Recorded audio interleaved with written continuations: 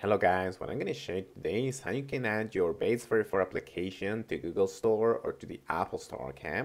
Now, first of all, guys, you have to keep in mind that this is not an actual application that is going to be compatible for, your mobile phone. So what you're going to have to do is you're going to have to turn it into an application that is compatible for the mobile, first of all. Unfortunately, there's no way to do this from, Base44 at the moment. So you're going to have to resort to some kind of external tool. In my case, I'm using in this case web2application.com, okay, which is kind of standard. It's very famous for this. So you're just gonna come here and you're just gonna come on, basically integrations, Base44 lovable and web apps.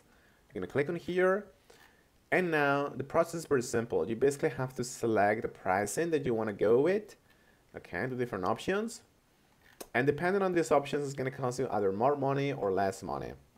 Okay, and you're gonna come here to calculate my pricing, and it's gonna ask you to upload the file, which is basically, this application here, which you can, just get to here, export project as CIP, and you can upload it here. Okay, guys, so that's first of all. Now, you can also do this by yourself, but it's gonna require a lot of technical and coding skills, so I don't actually recommend it. Alex is very expert on this. Now, after you have this ready, this is gonna be like an APK file that they're gonna send you for some money. You're going to come to either Google Play Console in here or to the Apple Developer Program, and you're just going to have to enroll basically, okay, or the same in Google Play Console.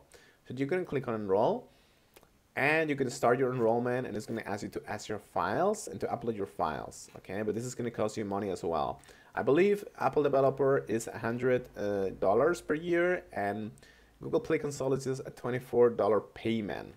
Okay, yes, exactly, this is what it is, okay? This is pretty much the steps. You first need to convert the application into a mobile application. Thank you so much.